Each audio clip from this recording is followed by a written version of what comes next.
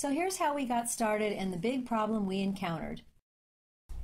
So the whole thing got started when I saw some amazing photos of the glass gym popcorn going around on Facebook last year. I hunted down the source for the seeds, and that's NativeSeeds Search in Arizona, and I got on the waiting list for 1 pack of seeds along with 7,000 other people. When their crop came in, we got a notice that we could get our seeds, and we did. I sowed them all, we had perfect germination, and then we shared half of them with our friend David King from the Seed Library of Los Angeles. We planted our 24 seedlings out in 2 earth boxes in our front yard farm.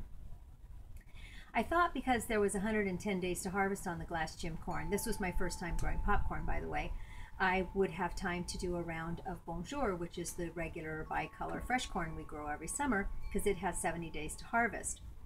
What we encountered next was a big collision of fertility and set us off on quite the adventure in isolation and hand pollination. It wasn't until much later in this journey that I realized what my mistake was, my miscalculation in the dates, but we'll get to that a little bit later. We hope you enjoy the video. Isolation and hand pollination techniques. Hi, it's Joanne from Two Dog Organic Nursery. We're out in our front yard farm and we are doing isolation and hand pollination on our 2 varieties of corn. We didn't intend for it to happen this way, but our Bonjour, which is the bicolor fresh corn, has 70 days to harvest, and then we're right next to it in the earth boxes we're growing the glass gem corn, which has supposedly 110 days to harvest, and for some reason they all decided to become fertile and set flowers and pollen at roughly the same time. So we don't want to mess up either variety, so we've been scrambling around every day. This is day 5, putting the little shoot bags on the emerging shoots so the silks can form inside the bag and be protected from flying pollen. They're sort of a corn condom, if you will. And then we've been bagging the tassels into which we will shake out the pollen and collect the pollen, and then we're going to hand apply it to the tassels and then cover them back up. We've accomplished most of that already on the Bonjour, which started maybe a full week ago now, setting tassels. Hopefully we've got everything pretty well isolated. What we're going to do right now is we just uncovered on the glass gem corn these 2, you can see them, these 2 shoots which are beginning to form their baby ears. And of course the silks are the female flower, the tassels are the male flower, and they're wind pollinated naturally, but here we don't want to get them all mixed up. So every one of these silks has to receive pollen, and it's pretty trippy because the pollen actually goes down the inside. It's like a little tube, the silk is, all the way down into the ovary of the kernel, and it pollinates it just like in a woman. And it's so fascinating to me, and then the kernel will develop. And if you don't get pollen on every single silk, you end up with ears that have missing kernels. So it's pretty fabulous how nature does it all by itself.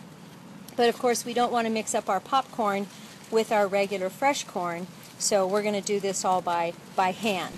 Here are the tools we used. Brown paper bags for bagging up the tassels. Special waxed paper shoot bags for containing the silks. A sterilized bowl and sifter to collect your pollen and sift the anthers out of the pollen. A stable tall ladder. Waterproof markers and lots of clips. An apron with pockets to hold your equipment or a great assistant. Shh, I'm on the ladder at 5 a.m. before the farmer's market, bagging up the tassels. I have to be up on this ladder because this glass gem corn is so tall. So I'm using paper bags to cover the emerging tassel, which is the male flower. And get it all inside there so we can collect the pollen. I hope this isn't too premature for covering it. That's one thing about gardening, you learn all the time.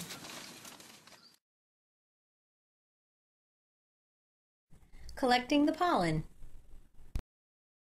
This is probably one of the very first tassels that we bagged. I was so concerned about crossing everything that I started to bag them very early. But you can see that it has indeed dropped some pollen.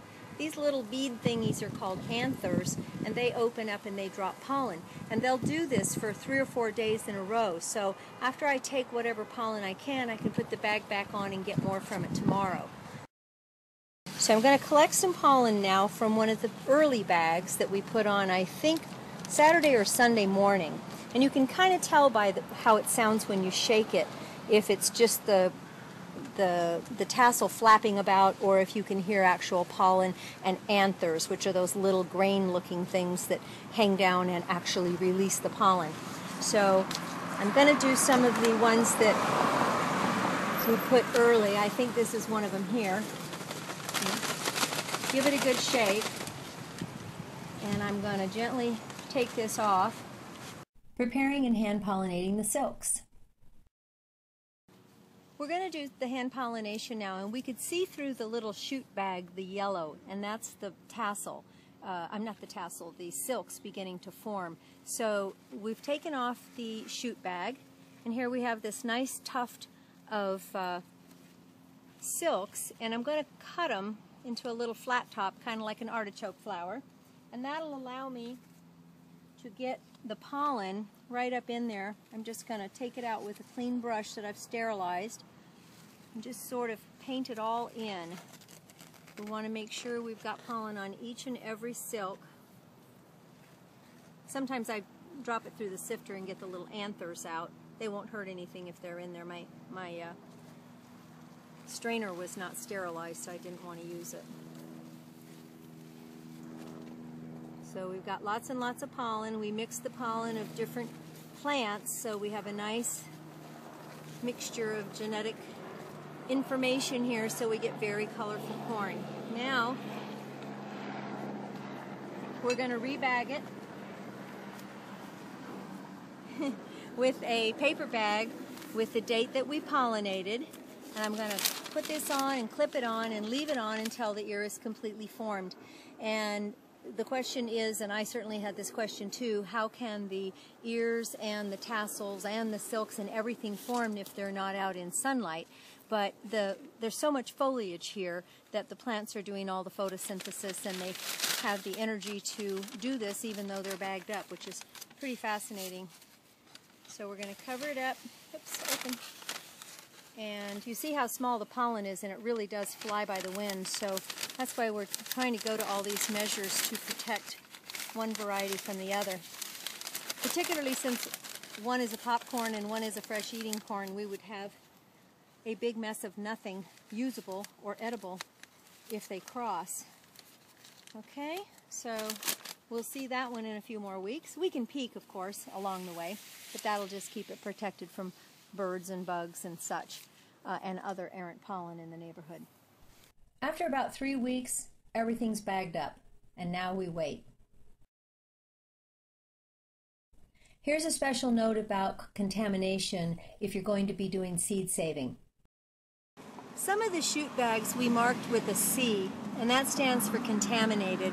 And what happens in this case is that the silks emerge while we're working on the other variety, and of course we've got pollen flying everywhere, so we can't take a chance that these silks did not get pollinated by the neighboring variety, which literally is 6 inches away from it. So we marked them and we bagged them. We will pollinate them with their own pollen and see what we get, but we did want to make sure we marked them as contaminated so we don't save seed from that particular ear. Here's the big reveal and the solution to our problem. Hi, it's me again, and it's September 4th, 2013, and we're coming to the end of our glass gem hand pollination journey. We hand pollinated about 80 ears, and they were all bagged up out here in our front yard farm. And after about a month or 6 weeks, I just couldn't stand it any longer, so I came home, I took all the bags down, and I had to peek. So I looked at the very first one. It was so beautiful. My husband wasn't home, so I quick texted him a photo, and then I ran and got the neighbors because I was so excited. We're gonna now harvest all the ears. Everything is completely dry. We quit watering the earth boxes several weeks ago, and we're gonna take down all the little ears and let them dry a bit more, and then we're gonna shell them with this nifty little popcorn sheller. And this of course means that next spring we're gonna have certified organic glass gem seedlings for sale. So do plan on growing it in your spring garden. It's just such a thrill, and if you've got kids, oh my gosh, it's like opening little presents. Each one of them is so beautiful and so different. So I mentioned before that this was our first time growing popcorn. The problem we had was that I didn't really understand that in a popcorn, the 110 days to harvest includes all these many weeks where it stays on the stalk drying. You'd never have your fresh corn dry on the stalk, right? But I didn't understand that, and I thought that in that 110 days, the fertility period was going to come much later. But it doesn't, because all that later part is the drying part. So next year, if we do this very same two varieties, basically we just have to plant them about a month apart. That way, if we plant the Bonjour first, it can have done its whole fertility before this one even gets going. I do want to grow it again, and I highly suggest that you grow it. It's fantastic. It was a beautiful experience. We learned so much, and it was just a thrill all the way through. So that's it from the Two Dog Organic Nursery out in the Front Yard Farm. Thanks a lot. Happy gardening, and we'll see you at the markets. Bye-bye.